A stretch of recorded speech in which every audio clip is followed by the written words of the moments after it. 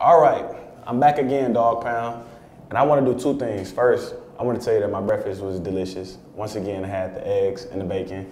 Then I brought out some pancakes too. And the good thing about it, I had the same thing for snack last night. So I had 2 servings of it, so that's pretty cool.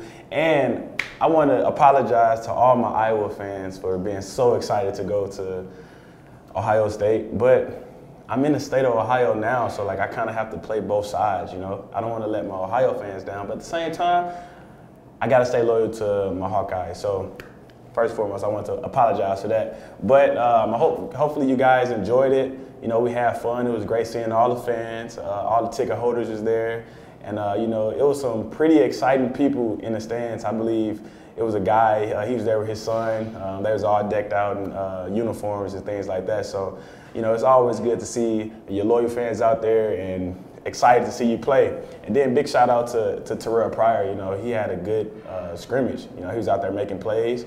And he's just showing that, you know, he's capable of being a top receiver. So I just want to shout him out for that. And a little bit that's going on today. So obviously we're all getting ready for the preseason game in Green Bay, which is exciting because I never played at Lambeau Field. And that'll be pretty fun. And I also have a college teammate that plays with them, 2 of them. It's Mike Daniels and Micah Hyde. So it'll be cool to go against them, see some familiar faces. But you know how we got to do, Dog Pound. We got to go out there and get a win, whether it's preseason or whether it's regular season. We still got to win. So a little bit that I'm going to do today right now, I'm probably going to go take a nap. You know, I'm pretty tired. I don't know who's not tired in camp, but, you know, you got to keep pushing through. And then see what they got for lunch, you know. Shout out to Chef Monty. Hey, hands down the best chef in the land.